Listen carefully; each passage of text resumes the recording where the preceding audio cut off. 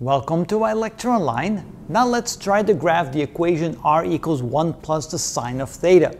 Again, we set up a table of values. We start with the angle theta at 0 degrees. Typically, we want to go all the way to 360 degrees unless the function repeats itself after we reach 180 degrees, like we saw in the previous video. But here we'll need to go all the way from 0 to 360 degrees.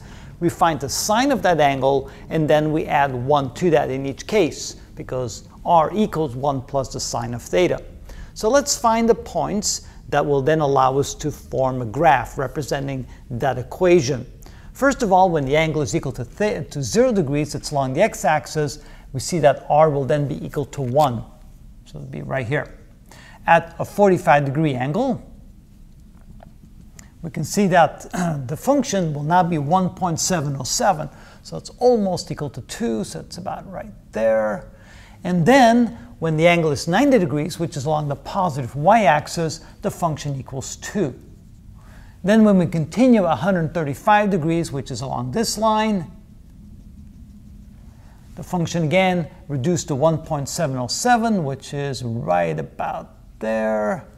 And then, when the angle is 180 degrees, that's along the negative x-axis, then the function equals 1. Then when we go all the way to 225 degrees, the function now is just slightly over 0, about 0.3. So that would be at 225 degrees. The function is right here.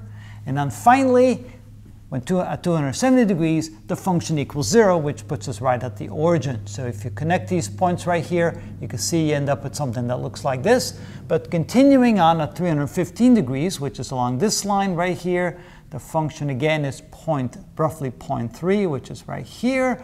And then finally, when we get to 360 degrees, all the way around, the function is back to this point right here. So when we connect all those dots, we end up with something that looks like this.